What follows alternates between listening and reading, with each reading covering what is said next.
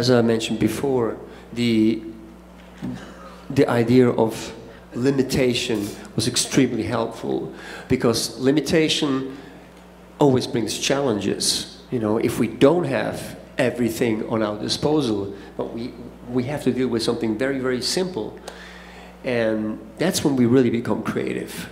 That's kind of like, that's that muscle that we train to become innovative, I would say. Now, let's say if we make the acquisition of something like a paradiddle, which I believe everybody in here knows what I'm talking about. Once we address this structure of a paradiddle, it's like, what is a paradiddle? What is a paradiddle? Okay, that's a lot of opinions at the same time. So what I believe is a paradiddle is, it's a rudiment, it's a shape, it's an exercise, you know, like whatever you perceive a paradiddle to be, and when you practice that paradiddle, okay, so technically you have the grip, you hold the stick a certain way, there's a certain heights that you respect, you know, that makes it easier. Conceptually, you go like, okay, I'm gonna lift the stick up like that, you know, you have a concept about how to execute it. You're gonna get to a certain, level where you're gonna be able to execute the structure. Now, where's the emotional component in acquiring that, in that acquisition of like practicing this structure? This is going to be extremely informative. Whatever you do with a paradiddle is going to be expressed in how you acquired it. Let's say, for instance, you know, if you have a seed of an apple tree and you're going to plant that, this is not an apple tree, this is a seed. You're going to plant that, an apple tree is going to grow out of it. Or, you know, so like the seed of what it is the emotionality. So for me, I choose to think about a paradiddle as a melody, because I believe music is a statistical affair, but it's made out of melody. So for me, a paradiddle has always been a melody and not a sticking pattern. It's always been a simple melody.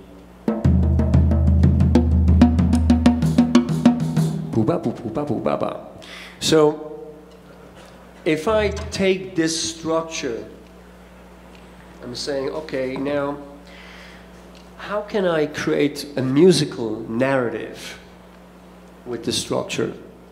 By playing just this. Right, left, right, left, left. Okay. Now, you know, there's different ways how I can establish a musical narrative, you know, which is usually tension and release that is accomplished by contrasts. Which contrast is, you know, like the basic color scheme of the red, blue, and yellow. Musically applied to music is dynamics. So with dynamics, I can accomplish tension or tempo.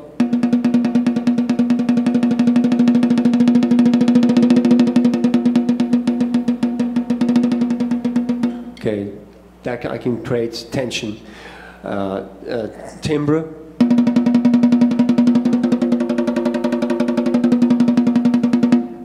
Pitch.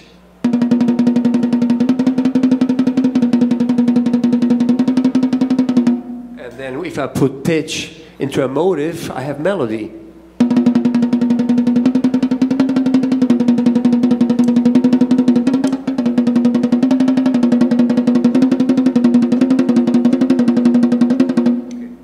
Simple melody, but nevertheless a melody.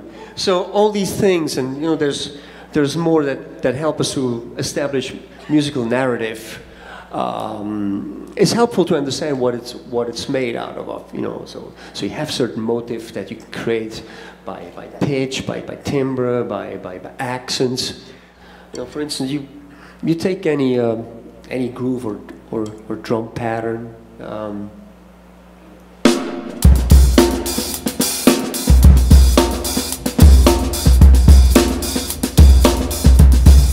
Something like that, you know. I mean, I like that pattern because it has a little bit of like different subdivisions and like a little different, it's different components. So you do that, and you do like as a mixing console, you know. You start to elevate certain instruments.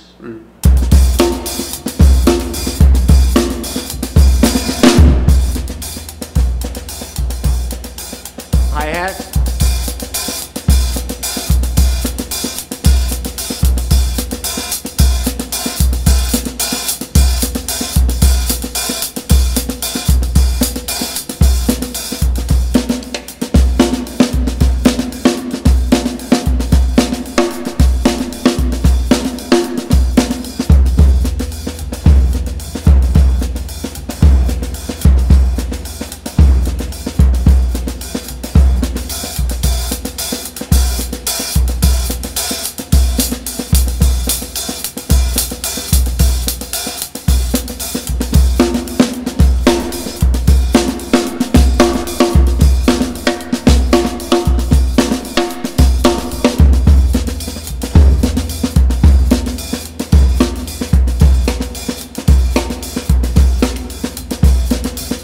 Eventually you can get into like the detail of it with like the phrasing, okay?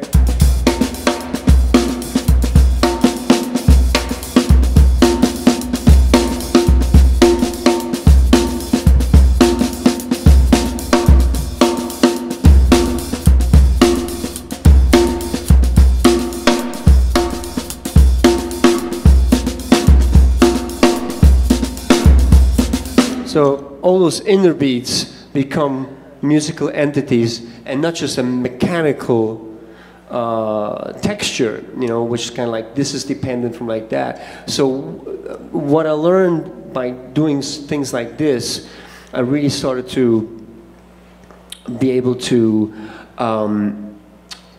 you know, uncouple my inner hearing from what I was playing physically. So my inner hearing really started to like evolve, and at some point, anything that you do, you have to be able to like hear it first. And if you have a lot of drummers like come to me and that want to increase their speed, they go like, well, you know, I can really play a single stroke roll on a pad or a snare, like, but yet I can still not play fast, which is their hands are able to play fast, but they don't hear really the musical notations that they want to do. So the problem is not a technical one, but it's a conceptual one.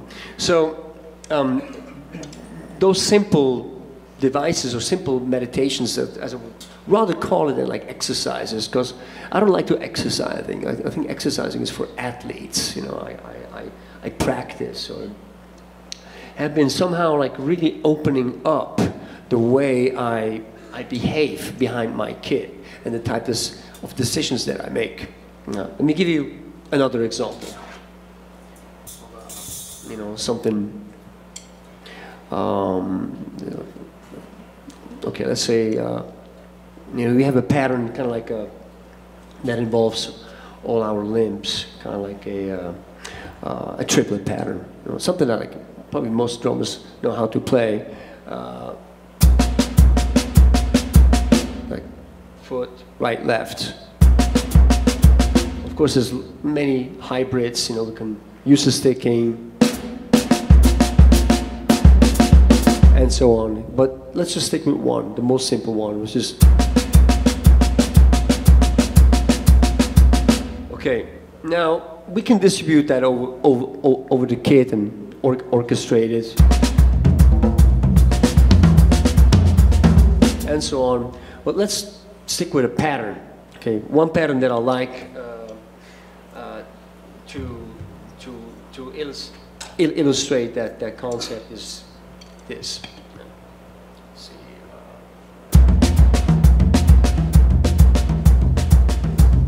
Now, I'm gonna do the same thing as I did before. I'm gonna articulate or elevate every instrument individually.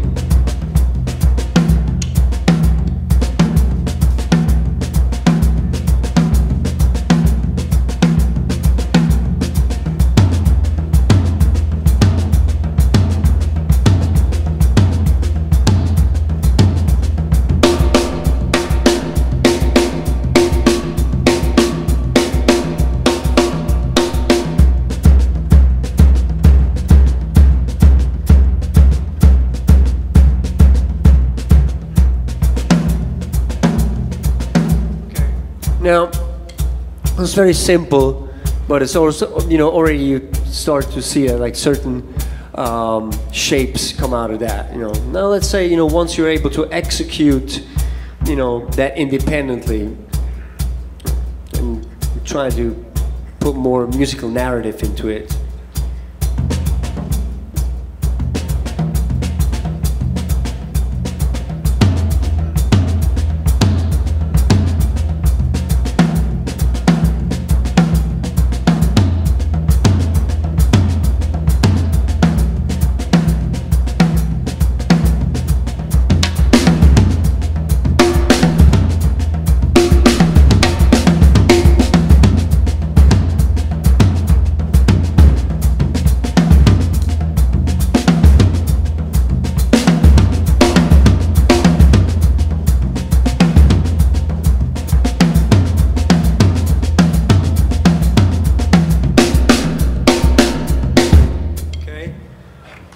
Once you feel comfortable with that,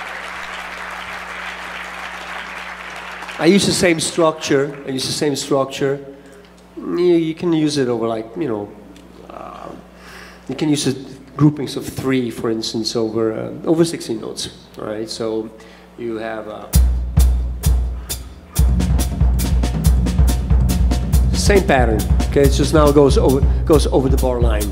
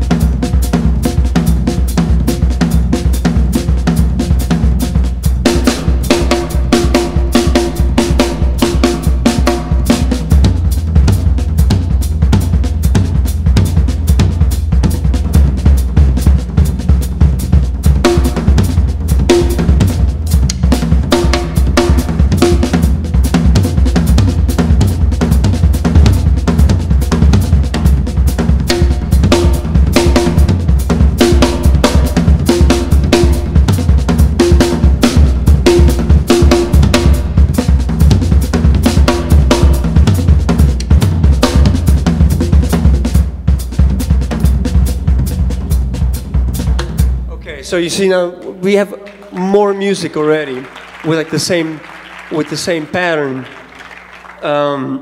because my hearing allows to access that statistical shape and actually, you know, articulate more music with it. You know, now if I use the same pattern, let's say, and I mean the same sticking, same shape, but I leave the pattern that I lock myself in for, you know, you do this for like, I don't know, 2 hours, you know, you start to hallucinate. So like, you know, then like the African element really unfolds, you know, it comes in. And I think it's important to have experienced that when we play this instrument. You know, then the things becomes like, okay, oh, well, I'm not playing. I don't think I'm still playing. What's going on? So at that point, you know, let's say I use the same structure. Bring the tempo up a little bit.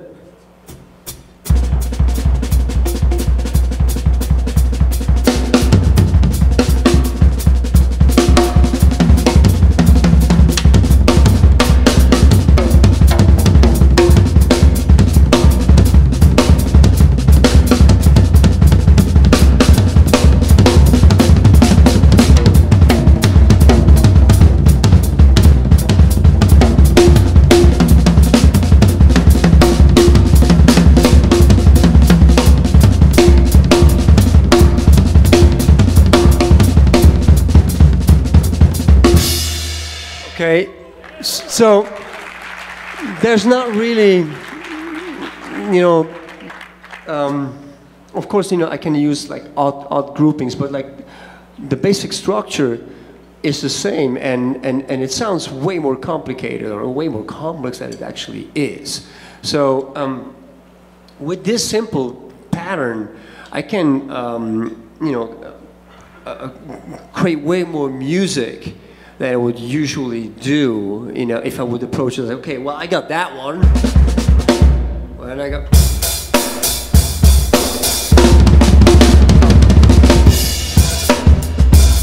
We can do that, you know, and if we only exploit it to this degree, we're going to lose something, because we're going to go, okay, well, now I got to start to, you know, do all the hybrid stuff. You know. Well, of course we can do that, but I think like staying with one pattern and really milk it for its potential, I think is a very good idea. And I think then when you're going to start playing things like that, it's going to sound like you, because you've been doing that meditation and you went through that, you know, you went through that zone of locking yourself out of unlimited possibilities and stay inside where those three zones start to communicate with each other.